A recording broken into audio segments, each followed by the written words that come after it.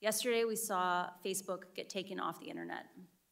I don't know why it went down, but I know that for more than 5 hours, Facebook wasn't used to deepen divides, destabilize democracies, and make young girls and women feel bad about their bodies.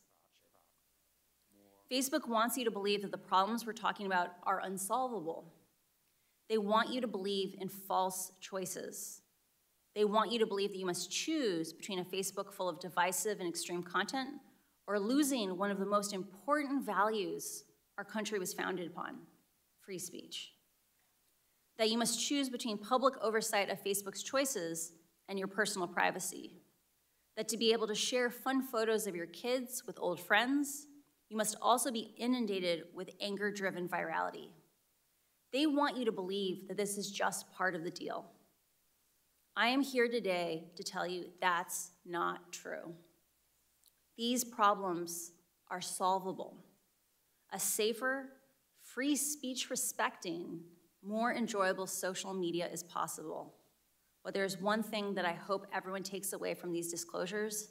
It is that Facebook can change, but is clearly not going to do so on its own.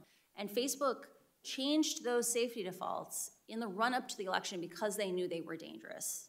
And because they wanted that growth back, they wanted the acceleration of the platform back after the election, they returned to their original defaults.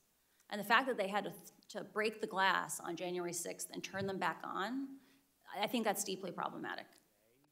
Facebook's own research says they cannot adequately identify dangerous content, and as a result, those dangerous algorithms that they admit are picking up the extreme sentiments, the division, they can't protect us from the harms that they know exist in their own system. Facebook understands that if they want to continue to grow, they have to find new users. They have to make sure that the next generation is just as engaged with Instagram as the current one.